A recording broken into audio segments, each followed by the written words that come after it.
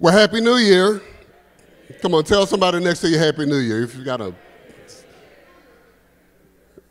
And yes, it is. I'm telling you, I started getting calls last night about this one's sick and that one's sick and worship team sick and all these. Thankfully, most of them are flu and cold and a couple of COVID exposures. But, church goes on. And I have to say that I'm really excited this morning. Anybody else?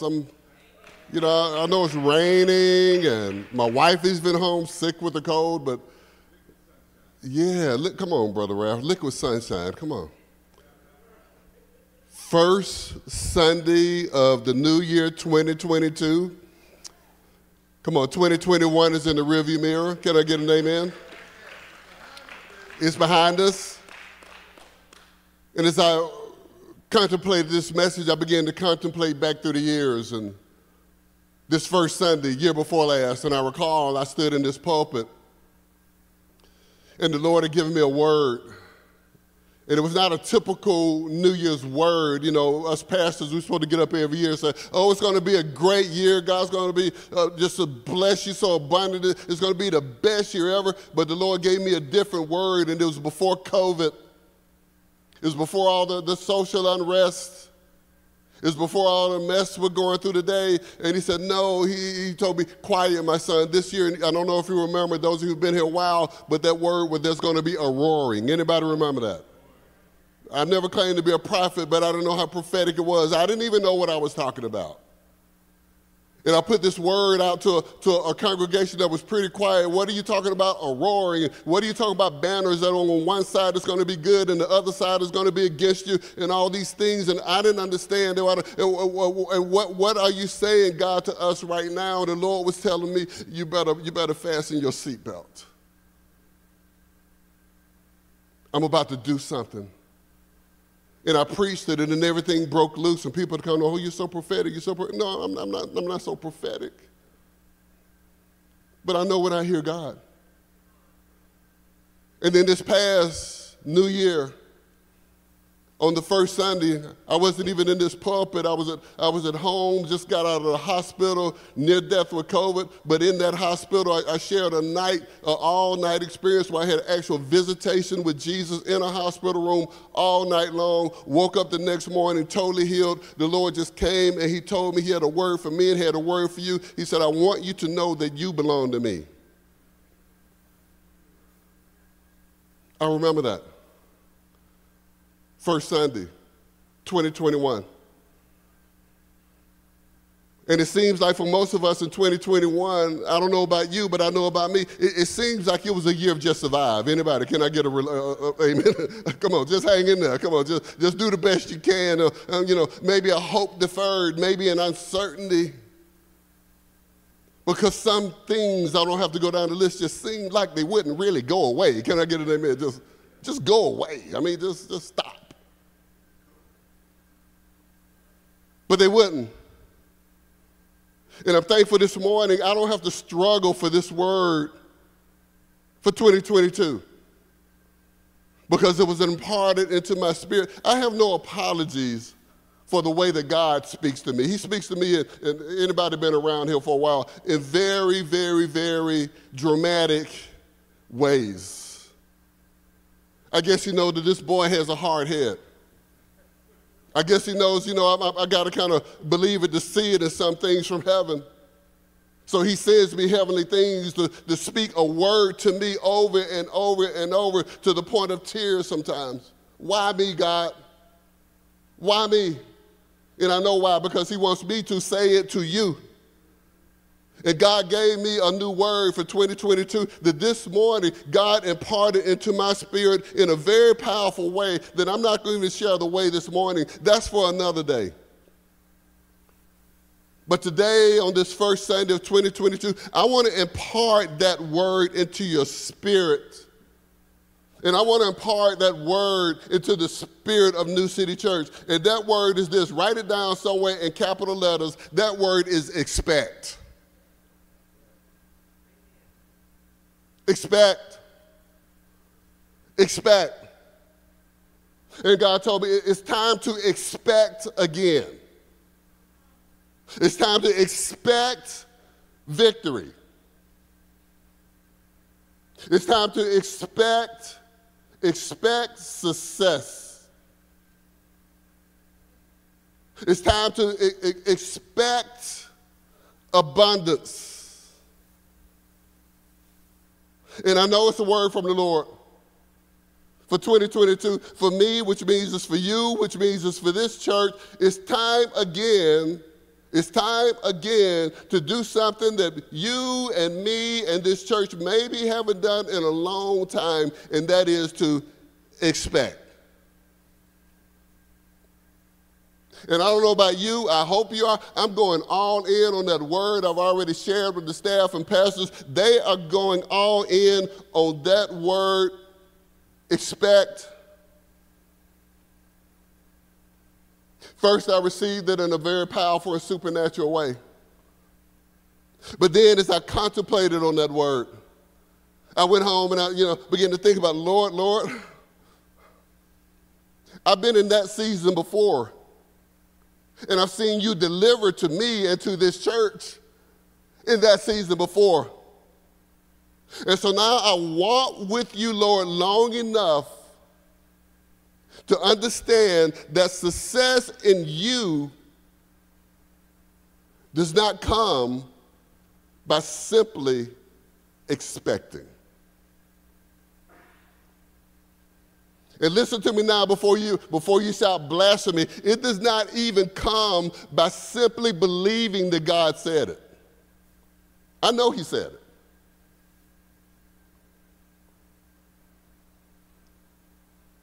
But if I think that success, that victory, that abundance comes simply because I expect, simply because I know that God said it, I'm here to tell you in the morning that is a flawed teaching that has derailed and discouraged many Christians up until today. A lot of you looking at me like, what? Belief is essential. Faith is required. God's word, written or spoken by the Holy Spirit, is absolutely true. The book of Hebrews 11:6 says, without faith it's impossible to please him, for whoever would draw near to God must believe that he exists and that he rewards those who seek him. Jesus himself in Mark 9:23 said, all things are possible for him who believes.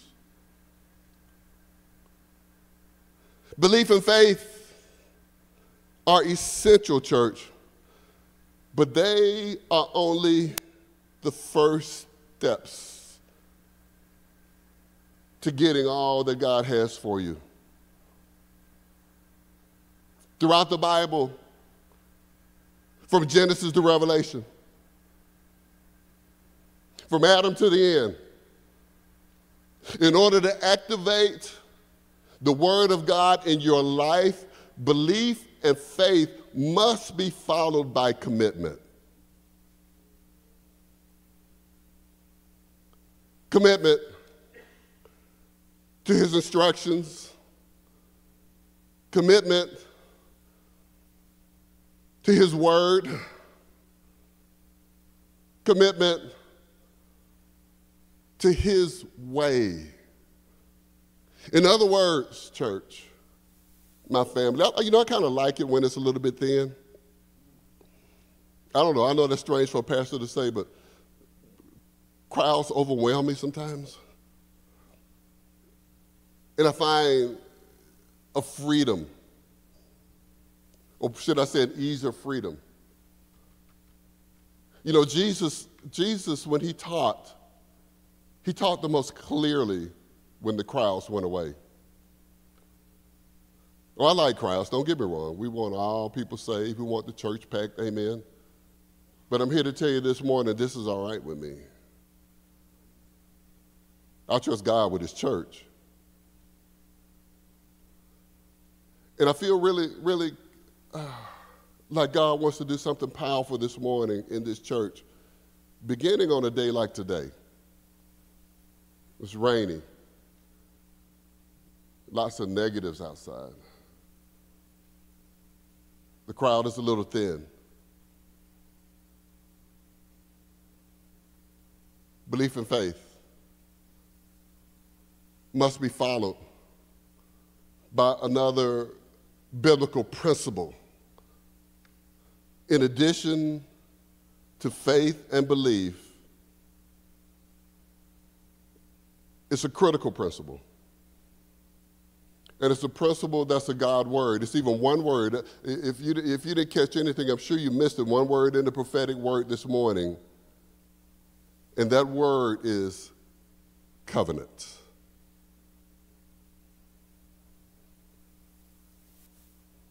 If you missed everything else in that prophetic word, I want you to catch this word covenant. It's very interesting as I stand back and I look at the landscape of the church around the world, but especially in America. It's very interesting. If you've been listening to preaching for a long time, and I've been listening closely now, I'm getting older, 30 years. Maybe 20. It was kind of like late when I figured out I needed God. I was about 40, 50, 60, okay, 26 years. It's very interesting, though, as I listen to the word of God out there preached, it's very interesting that in recent years, much of the church has stopped talking about covenant. Has anybody noticed that? When's the last time you heard the word covenant in a message? It's rare. And even today, when I began to talk to some Christians, some friend believers about what you going to talk about, what you're going to talk about. When I say I'm going to talk about covenant, I don't get a big amen. And sometimes I even get, it's almost inhuman, this holy dread. Oh, my God.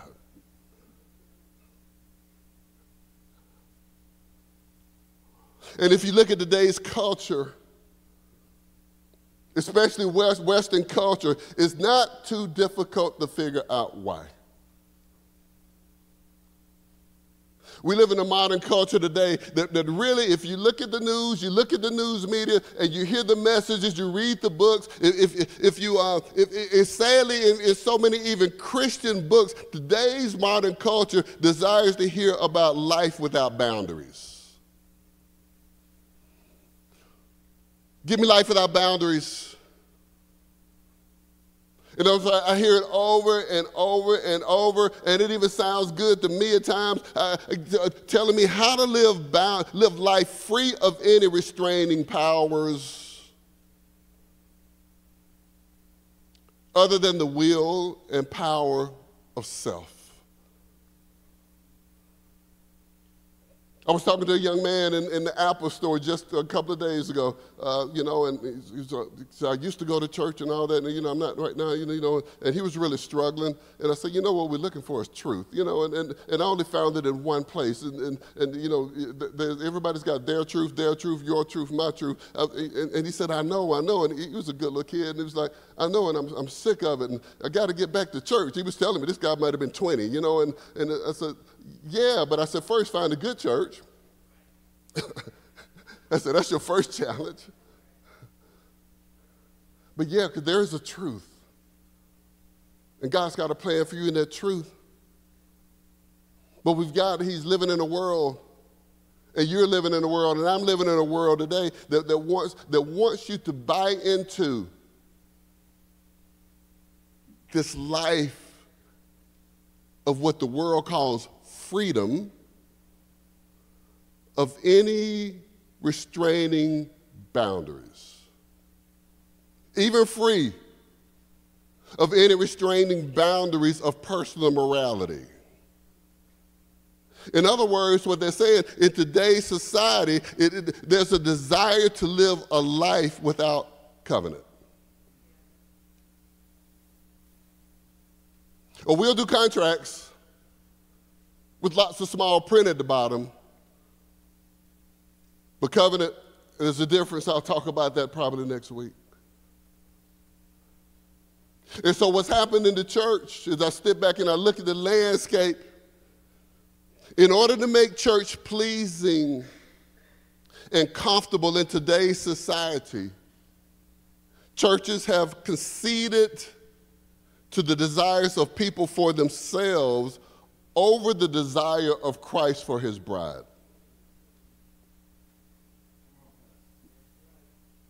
Conceded.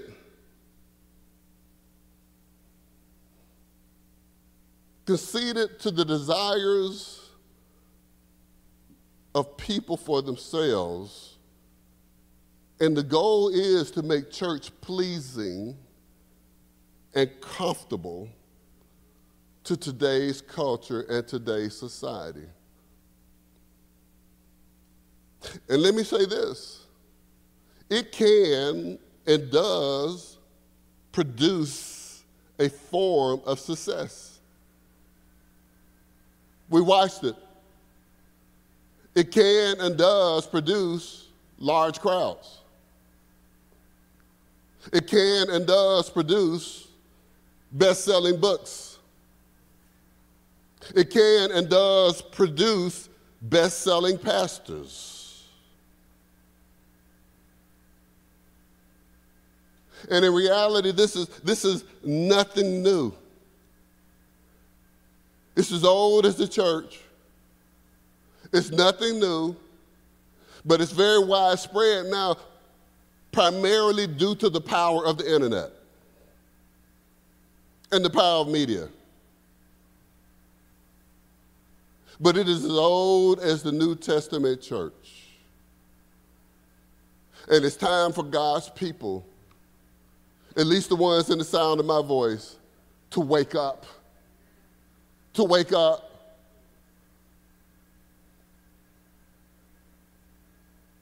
Back in Paul's day, he wrote about this happening even in the church in his day in 1 Timothy 6, 3-5. Listen to what he's telling Timothy as he's facing the same thing in the first churches. I'm going to read from the New Living Translation. This is Paul speaking to a young pastor, Timothy. He says, some people may contradict our teaching, but these are the wholesome teachings of the Lord Jesus Christ. These teachings promote a godly life. Anyone who teaches something different is arrogant and lacks understanding. And such a person has an unhealthy desire to quibble over the meaning of words. This stirs up arguments ending in jealousy, division, slander, and evil suspicions. These people always cause trouble. Their minds are corrupt, and they have turned their backs on the truth. And listen to this last sentence. To them, a show of godliness is just a way to become wealthy. Oh, there's the church. He says some people contradict our teaching, and the teaching that he had just finished teaching was this teaching about covenant living. He said, but these are the wholesome teachings of Christ. They promote a godly life. Church is conceding, and it is very tempting. Trust me as a pastor, I can tell you it is very tempting to concede to desires of people for themselves over the desires of Christ for his bride. It's nothing new, it's an old deception.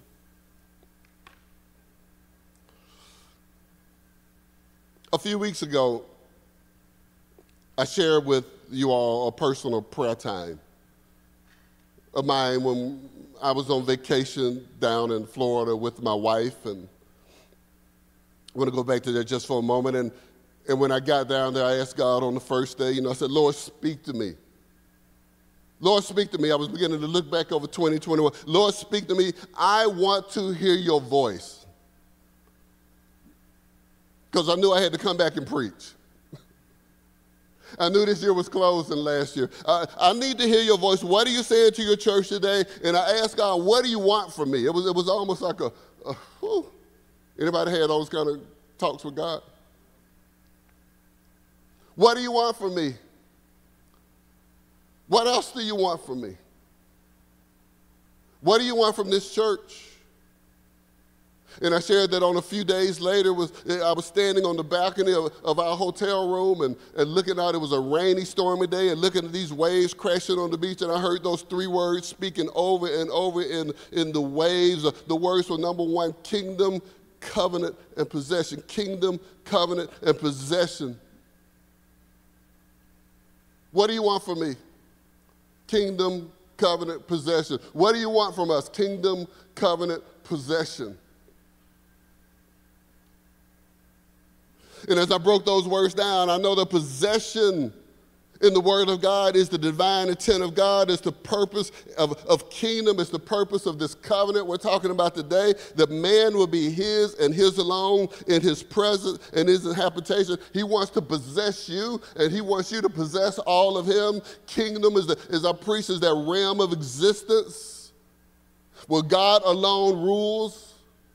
He rules exclusively, he rules explicitly by his three things: his name, his explicit name, his explicit presence, and his explicit word, the Bible. No other powers in this world that have any rule in it, even though we try to inject some of that. No political party, no social cause, no national identity, no racial identity, no opinions or decrees of man. It's a realm of existence where God alone rules exclusively and explicitly by his name, by his word, and by his presence. And if you call our priest, if any one of those three is absent, it is not the kingdom of God.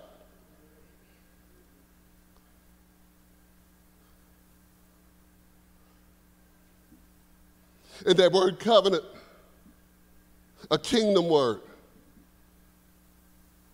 a binding promise, a promissory agreement, a commitment, devotion, and allegiance. It's a word that too many churches, too many pastors have purged from their vocabulary.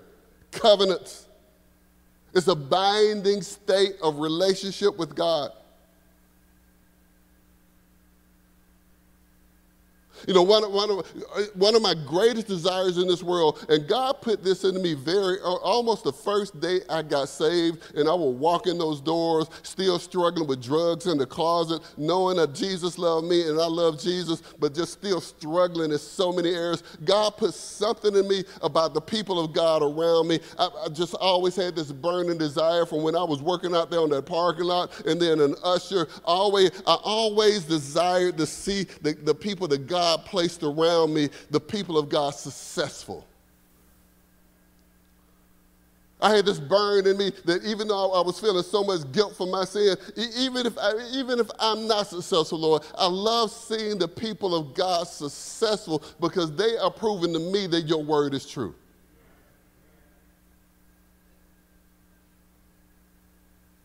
I love to see you successful. I love to see you prosper even to this day.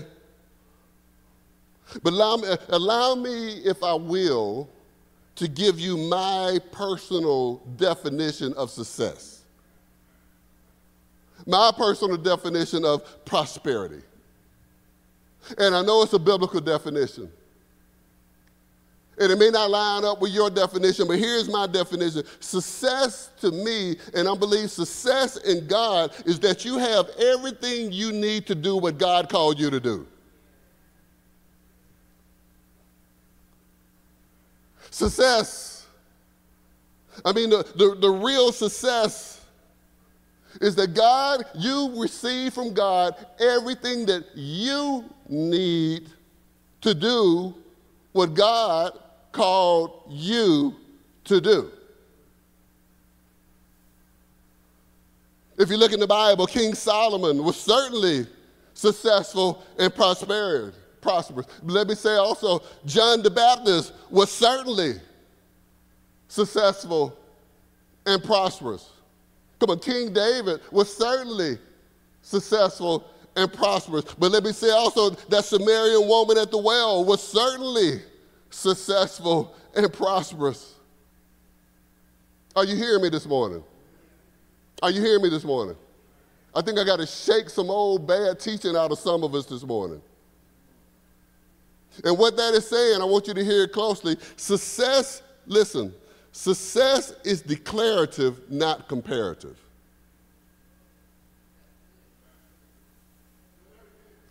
Say it again. This is just for you, Pastor Zach. Success is declarative, not comparative.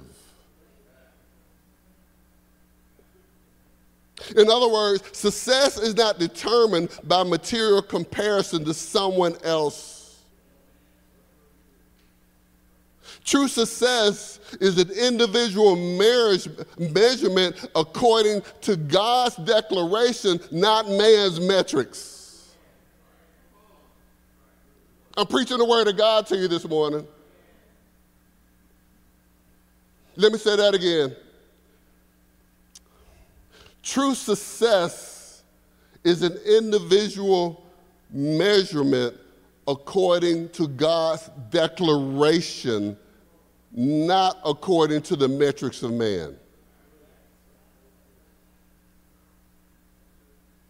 My desire for each and every one of you in 2022 is that you are absolutely successful according to God's measurements.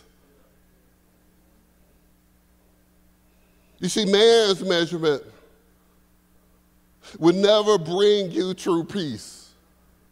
Man's measurement would never bring you contentment. Man's measurement would never bring you real joy. And in the end, I'm here to tell you, man's measurements in heaven are meaningless.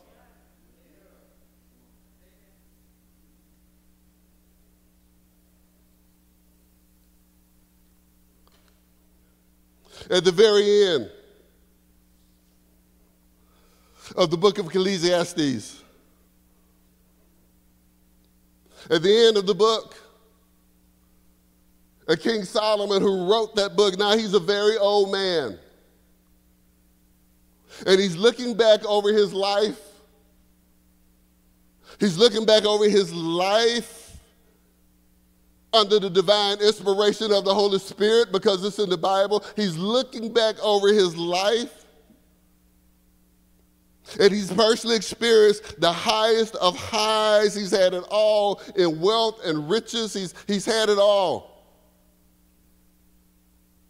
And he's also experienced the lowest of lows and moral failures. And he's looking back over his life. And if you read that book, it's a oh my goodness, what a read. But the first 11 chapters, all he talks about is the meaningless of man's measurements and the goodness of God's measurements. And then his last word in that book was a profound statement. And it was even prophetic toward the coming Messiah. And it's what he calls the conclusion to the matter. In Ecclesiastes 12, 9 through 14. And he says, and moreover, after I've talked to you about the meaningless of man's measurements and the goodness of God's measurements, and he says, and moreover, because the preacher was wise, and when he says preacher, he's talking about himself, because the preacher was wise, he still taught the people knowledge. Yes, he pondered and sought out and set in order many proverbs. He wrote a lot of them. The preacher sought to find acceptable words, and what was written was upright words of truth, inspired by the Holy Spirit, because he wrote them in the Bible. The words of the wise are like goads and like prodders, and words of the scholars are like well-driven nails. They provide a boundary of fastening given by one, he said, capital S, shepherd. Old Testament. And further, my son, be admonished by these, of making many books, there is no end. We got a bunch of books being made. Can I get an amen? And much study is wearisome to the flesh. And in verse 13, he said, let us hear the conclusion of the whole matter. Fear God and keep his commandments, for this is man's all. For God will bring every work into judgment, including every secret thing, whether good or evil.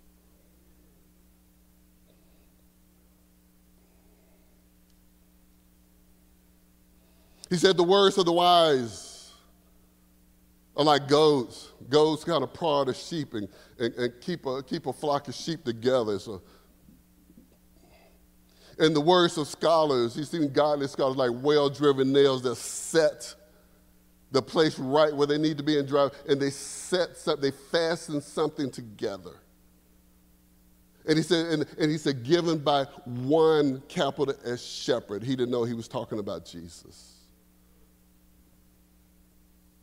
And then after all his riches, after all his ups and downs, after all his wisdom, after all his idol worshiping and worshiping God at the same time and trying to be the holy man, but he couldn't keep his hands off hundreds of foreign women, the Bible says.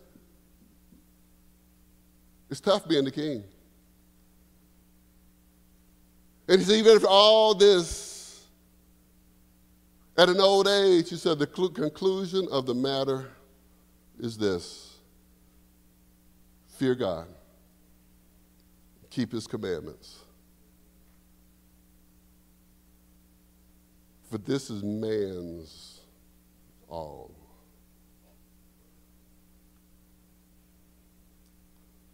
I expect, and I do expect, success for everyone in the sound of my voice, everyone in this room, everyone that's online, that's not here sick or whatever, everyone. I expect success. I expect more success for myself. And God clearly gave me that word for 2022, and he gave it to me clearly and in a powerful way. That it's time again to expect. Expect victory. Expect success. Expect abundance.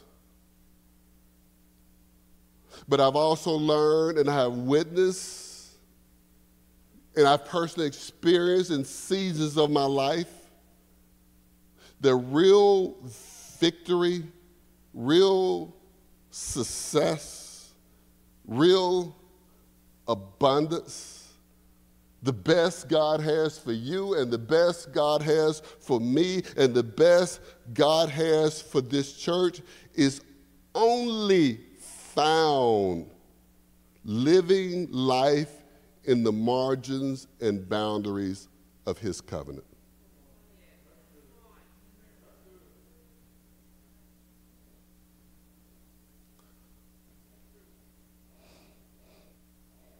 Covenant.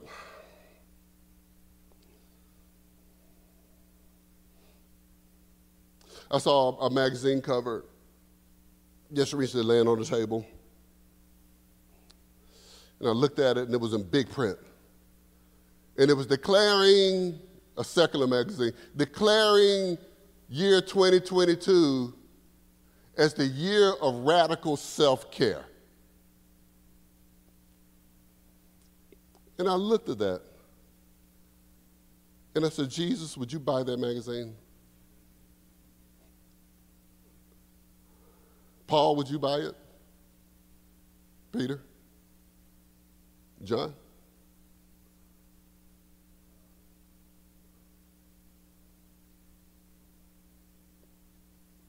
PG?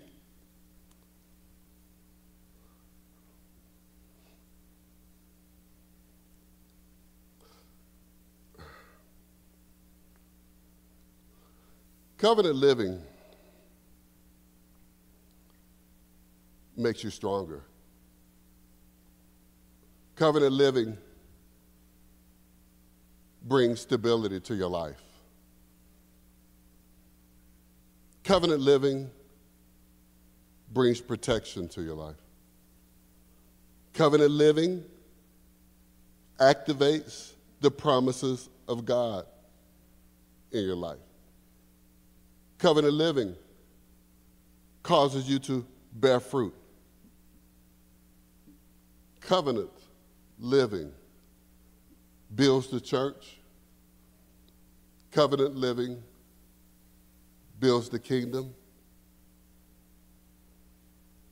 It's time to expect. It's time, church, to expect victory, expect success, expect abundance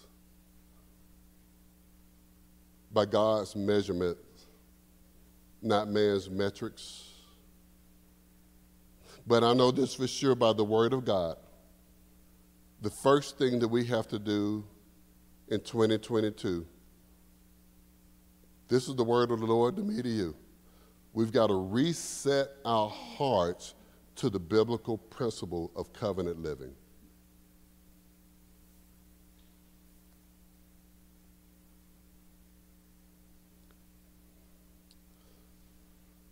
And so beginning this week, we're going to be looking deeper into the Word of God on this essential principle of living for Jesus. Come on, are you with me, church? You got to set your hearts on it because it's something that's been pressed out of society, pressed out of culture, and sadly pressed out of the church. It's pressed out of everywhere except the Bible. You can't press it out of the Word of God. I can't wait to go deeper into covenant. I also want to begin this first Sunday of 2022, and I want to go back and look again. I refresh myself and refresh the church again. I remember when I became the lead pastor coming up on 11 years ago now, and I was asked, what's the vision of the church? And we had a big fancy vision statement, and we read it, and turned it upside down. I don't know if you remember, there's those eras where all these churches were bringing their own vision statement, you know, and we'll write it out and think about it and pray about it. Somebody adds something else in. We had added so much in it, and we couldn't even figure out what it meant anymore, you know.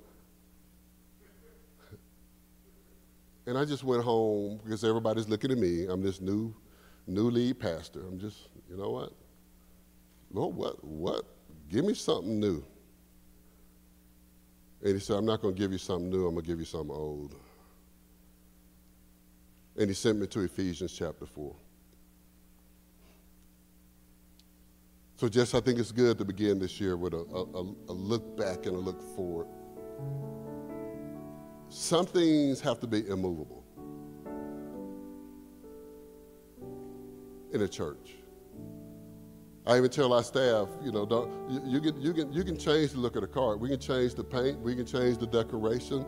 I'm going back to David and the cart bringing the Ark of the Covenant back to Jerusalem. You can change the cart. I don't mind to put some LED lights on it, do all that stuff, you know, mic it up, whatever. Change the cart, but don't change what's in it. Some things have to be immovable. And here's what God gave me when he said, well, what's the vision of the church? And again, it's Paul speaking to the church in Ephesus. And right now he's planted that church, but right now he's in prison. He's in home confinement because of the word of the Lord. It's not an easy day for the church, not an easy day for him. But he speaks in Ephesians 4, and I'm going to read 1 through 16. And I'm going to read it out of the New Living Translation just to freshen up for you. It says, therefore I, Paul, a prisoner for serving the Lord,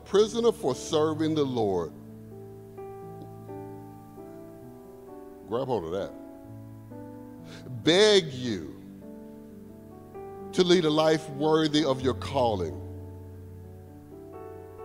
For you have been called by God. That's you. Always be humble and gentle. Be patient with each other, making allowance for each other's faults because of your love. Where did that go? Make every effort to keep yourselves united in the Spirit, binding yourselves together with peace. Where did that go? For there is one body and one spirit, just as you have been called to one glorious hope for the future. There is one Lord, one faith, one baptism, one God and Father of all, who is over all, in all, and living through all. However, he has given each one of us a special gift through the generosity of Christ. That is why the scriptures say, when he ascended into the heights, he led a crowd of captives and gave gifts to his people. Notice that it says he ascended. This clearly means that Christ also descended to our lowly world, to this earth. And the same one who descended is the one who ascended higher than all the heavens, so that he might fill the entire universe with himself. Now, these are the gifts Christ gave to the church: the apostles, the pastors, the evangelists, and the pastors and teachers, the prophets. Their responsibility is to equip God's people to do his work and build up the church, the body of Christ. There's where we grab our vision statement in verse 12. Their responsibility is to equip God's people to do his work and build up the church, the body of Christ.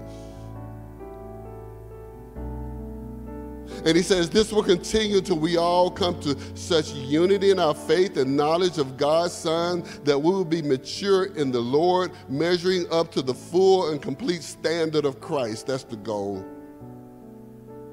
Then we will no longer be immature like children.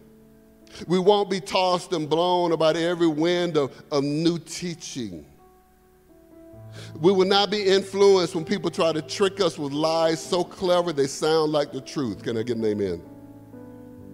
Instead, we will speak the truth in love, growing in every way more and more like Christ, who is the head of this body, the church. He makes the whole body fit together perfectly. As each does its own special work, it helps the other parts grow so that the whole body is healthy and growing and full of love. And that is the vision statement of New City Church.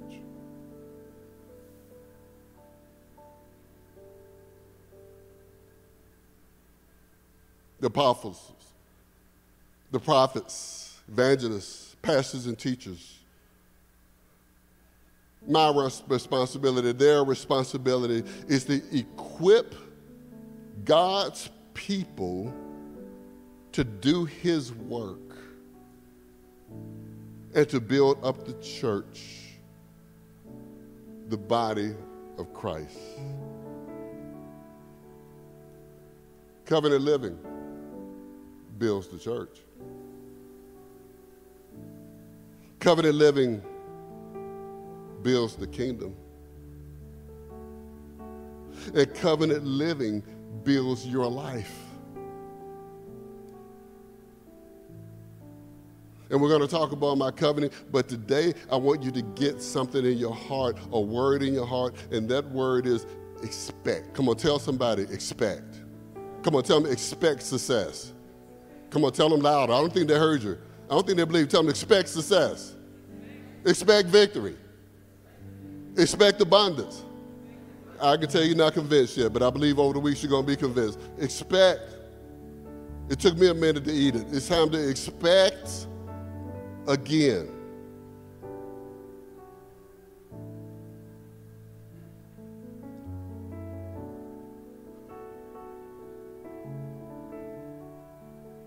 I want us to take a minute in prayer, and then we're going to go into communion.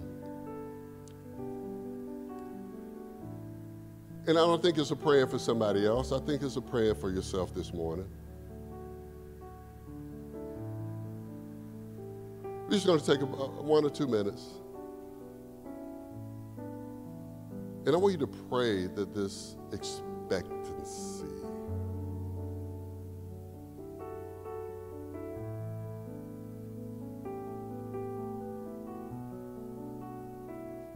becomes you. Your vision for you. Let's just take a quiet minute or two.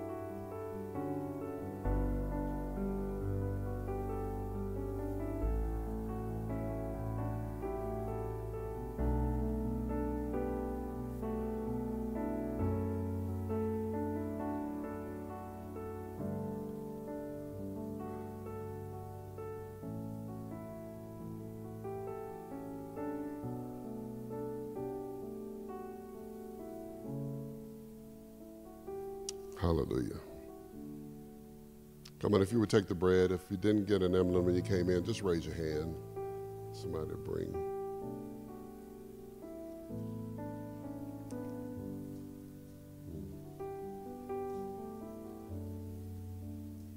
And just hold it.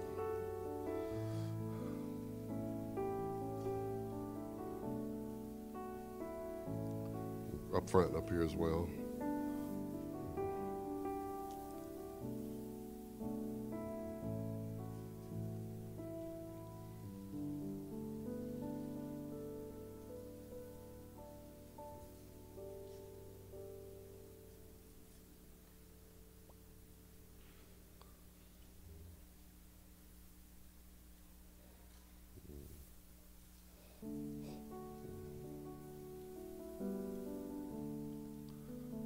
Hallelujah.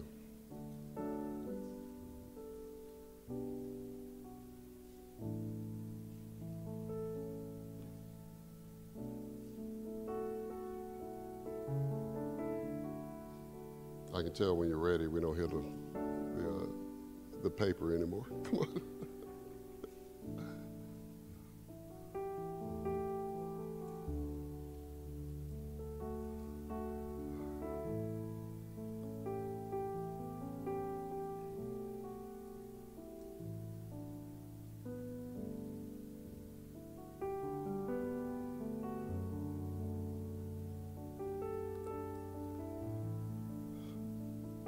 We're all together now. The Bible says on the night Jesus was betrayed, the very night that he took the bread, and the Bible said he gave thanks in that upper room with his disciples. And he said, take and eat. And he said, this is my body, which will be broken for you. And when it was broken for us, taking all our sin upon him. So it's for you. And he said, just do this together. This is a covenant act right here, really. Remembering his broken body for us. Come on, let's partake of the bread.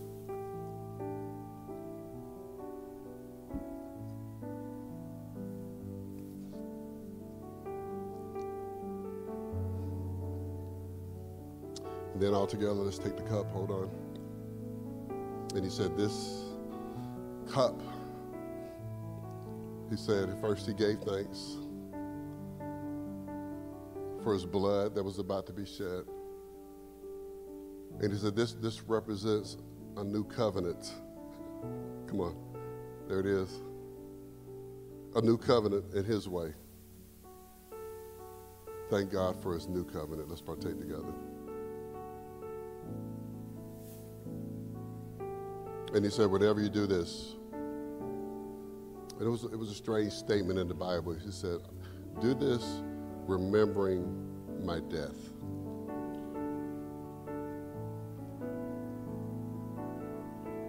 Until I come again. Come on, we have that salvation prayer. Let's put it up real quickly. If there's anybody in this room that does not know Jesus as your Lord and Savior, what a great day to do so. And if that's you at the end of this service, we're going to recite this together. We're going to pray this together. I shouldn't say recite. I never want to become just a reciting. For the first time, it's a prayer of salvation. For the rest of us, yeah, it's over and over in our spirit, so that when we go out and you're talking to somebody and they want to receive Christ, Holy Spirit leads you, you'll kind of know how to lead them. That's why we do it this way. It's equipping you for the work of God out there. And it doesn't have to be in these words, but there's a pattern, there's a way, there's some necessary things that must be said in the heart. So let's just repeat this together. Thank you, Jesus, for dying on the cross for me. I know that I am a sinner, and I repent for my sins. come into my life and be my Lord and Savior. Today I've been made new. From this day forward, I will follow you. And the church said, amen. Amen, church. I love you so much. Happy New Year. Let's walk into it. Come on. With what? Expectancy. Come on, say it again. Expectancy. Come on, a little louder this time. Expectancy. Come on, expect. Come on, expect. Anybody other than me expecting victory? I mean, anybody other than me? Do I have? Come on. Come on. I don't care what the weather is outside. You know. I don't care if my wife is at home sick with a cold. I mean, I expect healing. I expect success. It's time to expect again in Jesus' name. Amen. Amen.